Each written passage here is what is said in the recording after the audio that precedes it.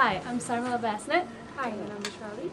And we'll be teaching you how to use the photocopier machines at the WSU State Library, also known as Kruger Library. The copiers at the library take coins or dollar bills from students, or window cards from students, and ID pass readers for staff and faculty. It costs 10 cents per page for a copy. Yep. And we'll be telling you how to use the vendor card machine, how to use money, how to make copies, what to do when patrons lose their money in the copiers, and how to change toner in the photocopiers. This is the vendor card machine. It is a blue box situated on the first floor of the library. It gives cards worth $2 and $5, and the cards look like this. This is a $2 card, and this is a $5 card. And you should remember that this machine does not give change. Now these vendor cards can be used directly in the slot of the gray charging device, which is connected to the copiers. And the copier will show the balance of these cards so you know how many copies you can make.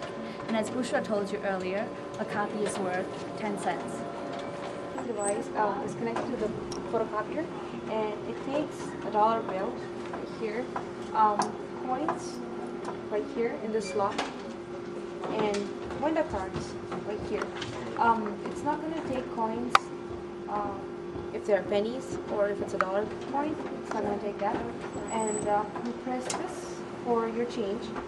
If there's not enough change in the box, you won't get change back. You can come to any one of us at the information gallery, and we know how to deal with it. We can probably just tell Susan or Kim about it and give change back. The item to be copied should be placed on the upper left-hand corner on the platform. Make sure the tray is set to auto. You can do it by pressing this button here. It says select paper tray. And if it's in auto, the photocopier machine will automatically select a size for the paper. Otherwise, if you want to change the size to your preference, you can always press the select your button and select 8.5 by 11, 11 by 17, whichever the options are. Now, the copies, when you copy, you have to make sure that the lid is always closed. And the copies come from under the platform right down here.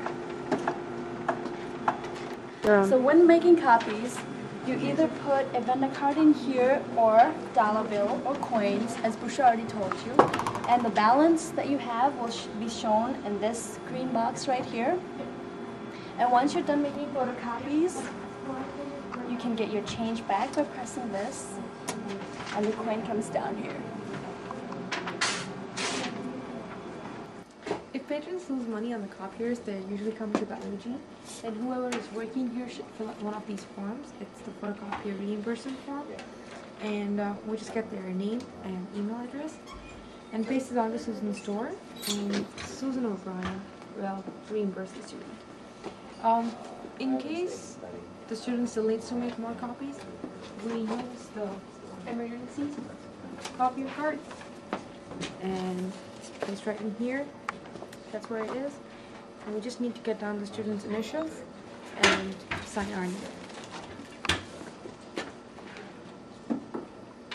When the photocopiers show a low toner sign, we can always replace them by new toners, which are placed under the printer at the information gallery.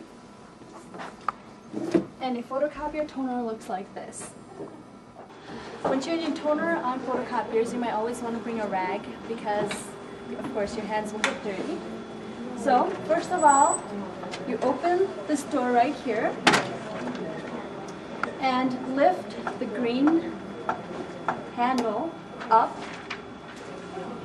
and press the small green lever down.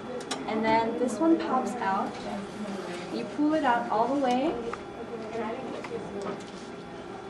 and you remove the old toner.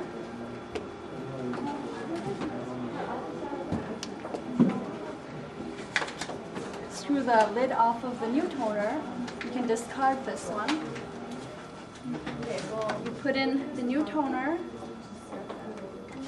push the tray back in until it clicks, and press the green lever down. Ready? And it's ready to go. After the new toner is loaded, the photocopier is set to make new copies. Now the old empty toner can just be trashed in the trash can. Check on the photocopying machines is the paper trays. The topmost tray contains size 8.5 by 11 paper in a vertical position, and that's the way it should be. While the second tray contains the same size paper in the horizontal position. And the third tray consists of 11 by 17 paper in the horizontal position.